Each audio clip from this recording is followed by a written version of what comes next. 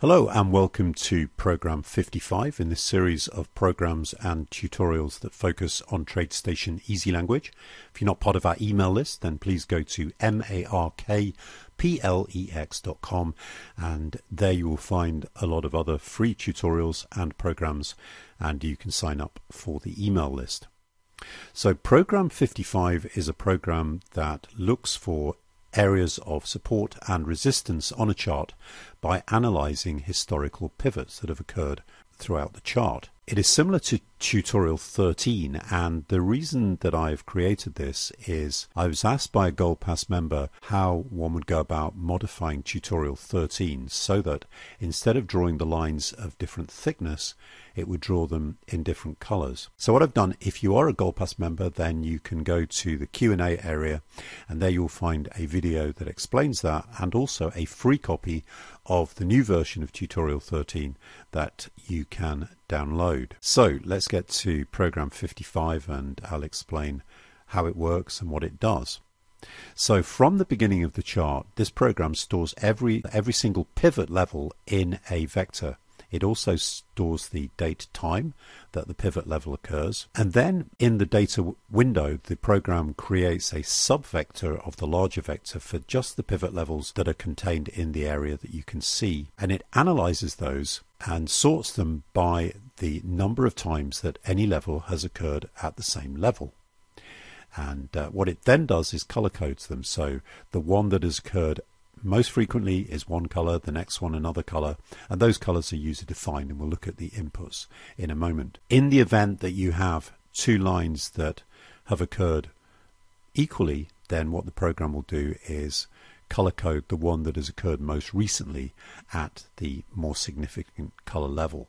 So let's have a look at the inputs. And the first one is top pivots. Now this determines how many lines you're going to draw on the visible area of your chart. This can be up to 20, and I've got it set to 5 here. Now I mentioned that the program calculated the number of lines at the same level, but there is a user value here, which means that if that is not equal to 0, then the program will consider two lines that are of a very similar level to be at the same level, and that's what I've called combine val. Left strength and right strength are strengths of the pivot. In terms of colors, we've got 10 inputs, and as I mentioned, the top pivots could be equal to 20, and what happens is for colors effectively 11, 12, 13, etc., then we just get a darker shade of these colors. Line thickness, this determines the thickness of the lines on the chart, and update frequency. This program uses a timer to determine how often it checks to see if the screen size has changed. This is set to 5000 here. That means 5000 milliseconds or 5 seconds. I would suggest that you don't make that number too small because this program does a lot of calculating. Okay, so let's go and have a further look at the program. One of the additional differences between this and tutorial 13 is with this we can scroll back, and when the program detects that the screen size has changed, it will recalculate the pivots. Now this program is drawing pivot lines forward, extending them to the right and to the left, so you would conceivably get some future information projected backwards in this particular case. And then if we just go to arrange all, you'll see here that I've got the program applied to foreign exchange and to futures and to equity. And in this particular chart here, what I've got is program 55 and tutorial 13, the original version, applied to the same chart. And if you look closely, you'll see in some situations we've got the program 55 line overlaid on the tutorial 13 line.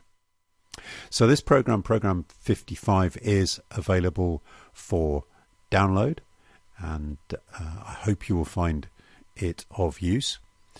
In addition, if you are a Gold Pass member, then as I say, you can go to the Q&A section of the Markplex Gold Pass members area, and you will be able to copy and paste a free version of the new version of tutorial 13. Oh, and incidentally, the program 55 is unprotected and commented. So if you're interested in any of the programming techniques such as sorting vectors and storing vectors within vectors, etc., then you also may find that of interest.